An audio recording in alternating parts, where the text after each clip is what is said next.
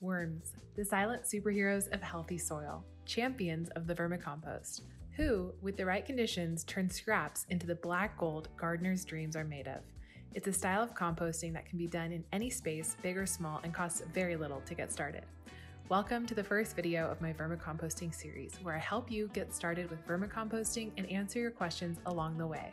Today's video is all about starting a simple vermicompost, the single tote method.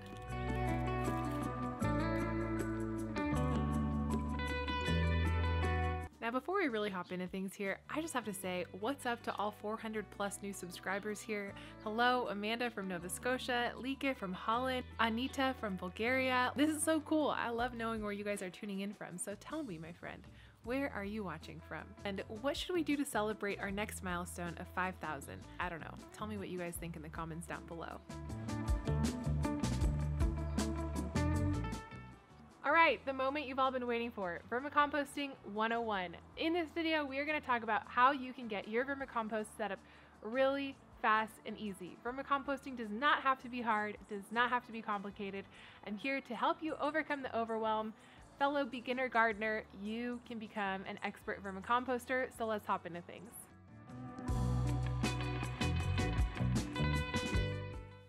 So first up, you're going to need something for your worms to live in, bedding. Today I'll be using some soil, but you can use compost, Svegan peat moss, cocoa coir, anything that would be a good substrate. Next up, you're going to need some worms. I have some worms on hand for my worms in the garage, but you can use my links down below to get some worms from Uncle Jim's Worm Farm. That's where I've purchased them in the past and I've always been really happy. Next up, you're also going to need some source of carbon. I'm using leaves because it's what mimics nature, but you can use anything from shredded up grocery bags to shredded up packing paper to cardboard, anything that's been dried up basically. Next up, you'll need some food scraps. This is what I have on hand. I usually try to go for things that are a bit more broken down, but here's a list of foods that you'll want to include, and here's a list of foods that you'll want to avoid adding to your vermicompost. You'll also need some form of grit, which is why I've got coffee grounds with us today. It's a great source of grit. You can also use eggshell or oyster shell. And last up, you will need a bin of some kind. There are so many different ways to vermicompost, but for today's video, I want to show you just a really simple one that you can do in just any old storage tote, so we're using this one. Hello! This is my worm bin. Now you might be wondering, aren't worms photosensitive? Is clear really the best option? I'm using the clear bin because it's all I stinking have right now. Quarantine life, you know what I mean? But something that might be cool is to use a clear bin, and then you can actually see what's happening inside it. It's kind of a fun science experiment for kids. You actually see what's going on inside, to see all the layers and all of that. So it might be a way to go, but just keep it somewhere dark so that the worms aren't, overwhelmed or anything. Now on top of my worm bin, I've got a homemade sieve. This is literally just 1x2s, very poorly nailed together here with some 1/4-inch mesh screen on top. I use this to make my potting mix for my seed starts, and I literally will rub the peat moss on the top like this and I make it really, really fine, and that's actually important for worms too. The smaller the components that you add, the better your worms will do. So I would recommend breaking things down for your worms when possible. It's not necessary, but if you're really excited to get compost quick, you can help them along by breaking it down for them. All right, so time to make some lasagna. And by lasagna, I mean a worm bin. But we are going to make lots of layers as if we were making a lasagna, but with dirt and stuff. We're gonna get your vermicompost bin set up right now.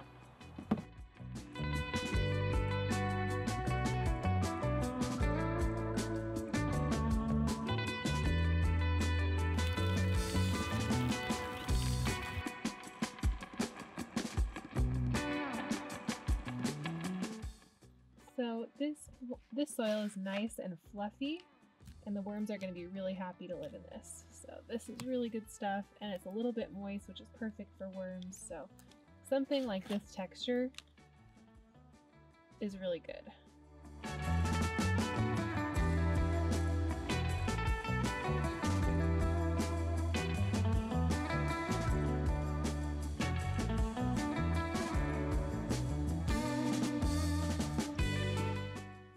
So something to remember here is that the more you break this down, the easier it will be for your worms to break this down and the quicker you'll get compost. I didn't do a very good job of crunching down these leaves, but you get the idea. So by squishing this banana out of the peel, I'm helping the worms be able to break this down just a little bit easier. It was kind of a sticky mess, if I'm honest, so it was kind of gross. I don't really recommend doing it like this, but you get the idea. The more broken down it is, the easier it is for them to break it down. So that's what I tried to do, even if it made my hand disgusting.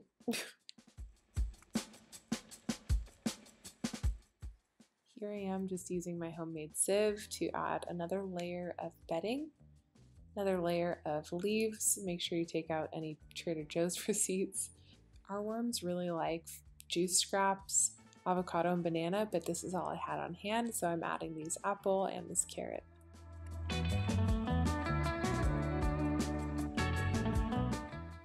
This part's pretty easy. Just sprinkle some grit in there and you're good to go.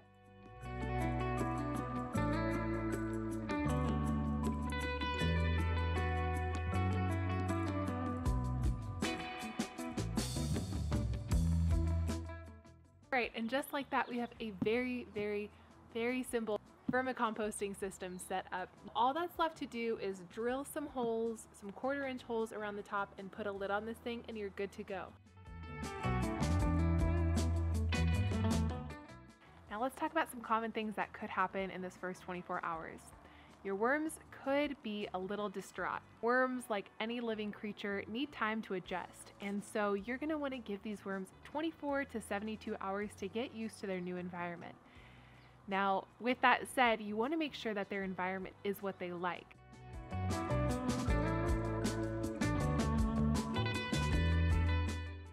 I want you to know how to troubleshoot just a little bit here in the beginning. We're going to go nosedive into troubleshooting more issues later, but just in the beginning, I want you to know that the texture and the moisture in your bin should be that of about a wrung out sponge.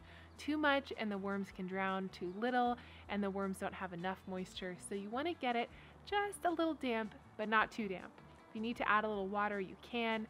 I used moist soil, and so I know that they're going to be happy with that. You can do the same thing. Also use moist soil, and I'm sure that your worms will be happy with that as well. Thanks for joining me today, you guys. That is all I have for you. A very simple introductory video to vermicomposting. I hope this video helps you guys get started.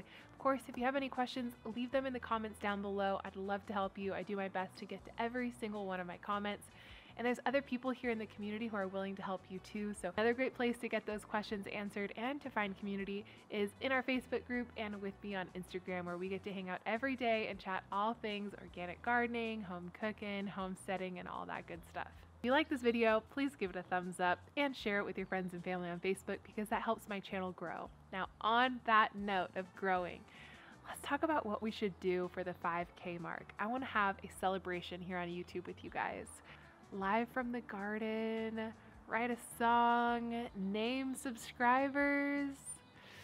Decisions here, guys. When we hit that 5K mark, I don't know. Let me know what you guys think down below. What should I do? Thanks for helping me hit that 4K mark. Here's to 5K, and here's to very healthy, very robust vermicompost in whatever space you might find yourself. Vermicomposting is a great solution if you've got a little bit of space.